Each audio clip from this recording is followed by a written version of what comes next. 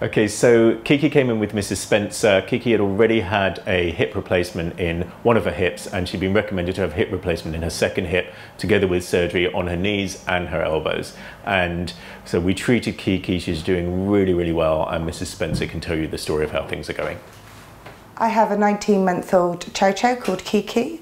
She's got multiple joint issues. It started at the age of 7 months when her hip came out.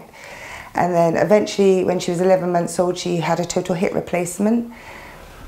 Everything was fine. And then about 2 months later, she started collapsing on her front and her back legs and was in a huge amount of pain.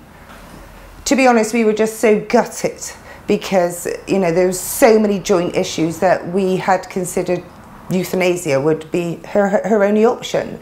And it wasn't until a friend talked to me about stem cell that I didn't know anything about it. So I did a lot of research on the internet, and then I found Stuart at the Stem Cell Vet. So I made an appointment and I came to see the Stem Cell Vet.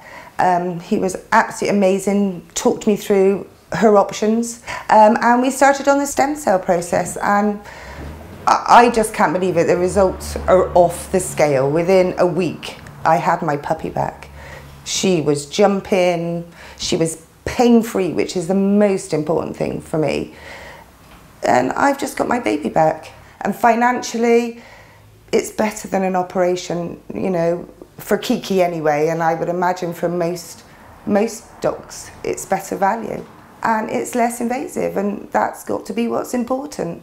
And I just would recommend the Stem Cell Vet to anybody, you know. You've got nothing to lose, but you've got everything to gain, so just give it a go.